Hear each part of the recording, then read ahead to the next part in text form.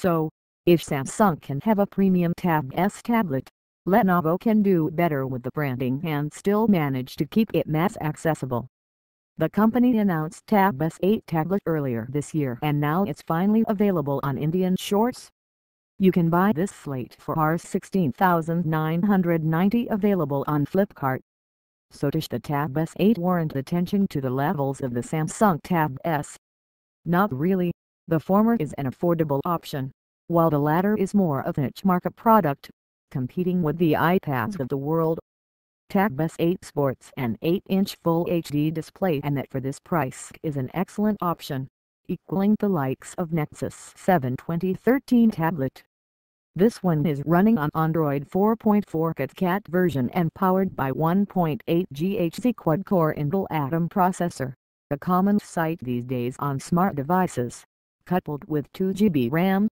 It comes fitted with an 8MP snapper with LED flash and a 1.6MP front camera. The only thing that doesn't connect with a Lenovo device is its battery, and for an 8-inch slate, 4290 mAh battery doesn't feel like the right fit. You can store data up to 64 GB and make use of voice calling support via Bluetooth as well.